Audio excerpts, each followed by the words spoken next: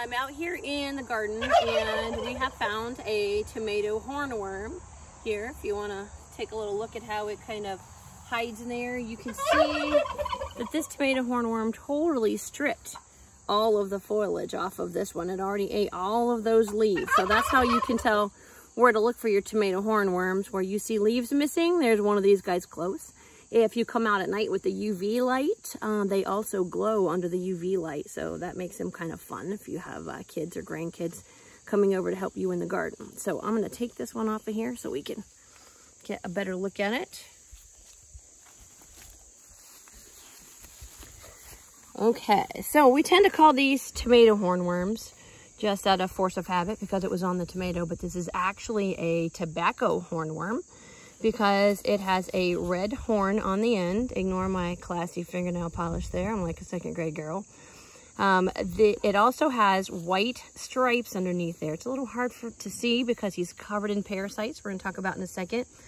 But when you see those straight white stripes like a cigarette, that's a tobacco hornworm. If they were a V-shaped pattern, like the V in vine ripened, that would be a tomato hornworm. And tomato hornworms have a blue or a black horn on the end. But just because it's on the tomatoes doesn't mean it's a tomato hornworm. They will both species eat tomatoes and potatoes and tobacco and anything in the Solanaceae family. If you have any nightshade in your fence rows and things, they'll eat those as well. So they will also eat the fruit. Cool thing about the tobacco hornworm, you can hear my turkeys in the background chiming in.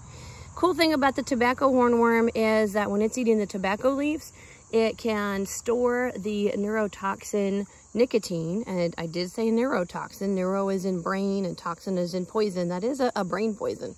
That's not good for you. That nicotine that's in the tobacco can be stored up inside of the tobacco worm, and then they can secrete it when they want to use that as a defense mechanism, which is kind of cool.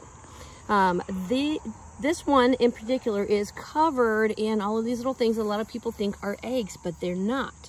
These are actually tiny little cocoons of a wasp. Braconid, oh, I lost it. Lost what they're called. It starts with a B. There is a wasp. I'll type it across the bottom. There is a wasp that parasitizes these guys by landing on them and laying their eggs inside of the hornworm. Now, they cannot sting people. They are only attacking these guys. And you can see here's where one already fell off right there. And so these tiny little worms go inside of the eggs are inside of the caterpillar, and they hatch out in there and they feed on him. They are eating him, but they are not killing him. They're keeping him alive as long as they can, kind of like a zombie, so that they can continue to feed off of him.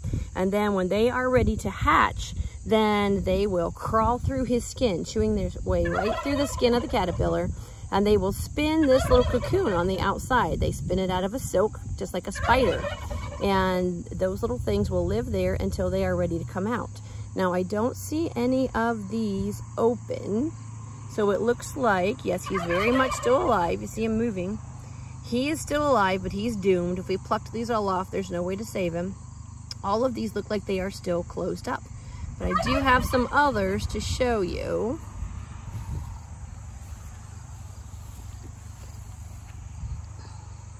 And a container down here.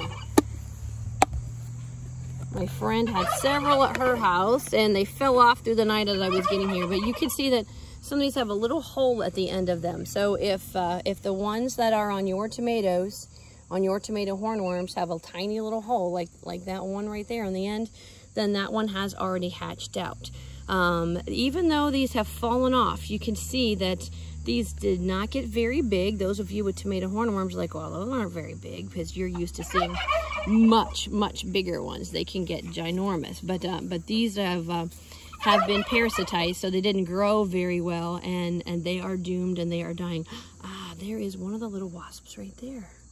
See that tiny little thing that looks like a gnat? One of these has hatched in our container. That's very exciting.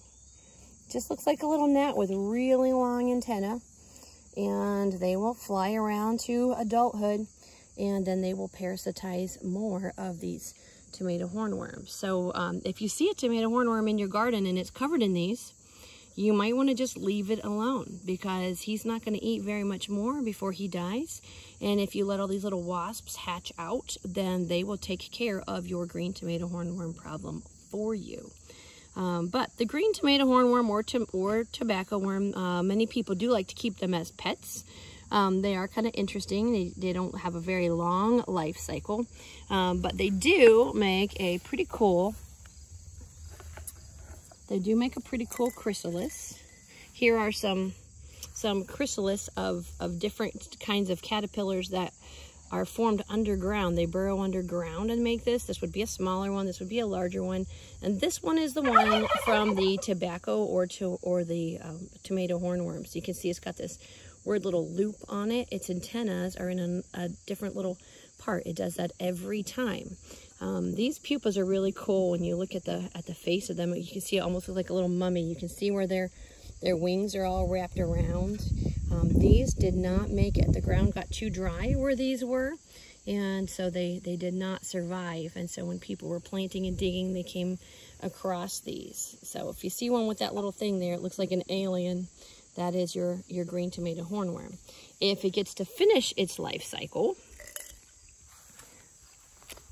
then it will become a moth. And a lot of people think that it's going to become hummingbird moths. Hummingbird moths are in this same family, but these guys are not going to become a hummingbird moth. What you're going to see is a Carolina sphinx moth or a 5-spotted hawk moth. This is the tobacco worm, and this one is from the tomato worm. Very similar, and you can see the shadow here is showing the actual size. When they land, they bring their wings down like a paper airplane there. And so these two are what you're going to see on the bark of trees where they blend in well, or around your light at night. You're not going to see a hummingbird moth from these guys. One of my favorite things, though, is the caterpillar poop called frass. And I think it looks like little grenades. If you look on the internet, you will see some people posting pictures of this and thinking that it's the caterpillar eggs. It's not. This is poop, and some of these are larger, some of these are smaller, depending on the size of the worm. And they have a neat texture to them, I think, if you can be fascinated by caterpillar poop. But if you have a little sprig of tomato plant in your house in a vase, and you put one of these worms on there and you just watch them, you can hear them eat. They're fascinating to watch, and they make a large number of these poops. Something my 6th graders enjoy hearing is that it is called frass. It is a name. Not all manure has or excrement has a special name, but frass is only from caterpillars, just like guano is only from bats. But we like to say in 6th grade that the frass comes out of the frass hole of the caterpillar. We just get a kick out of that.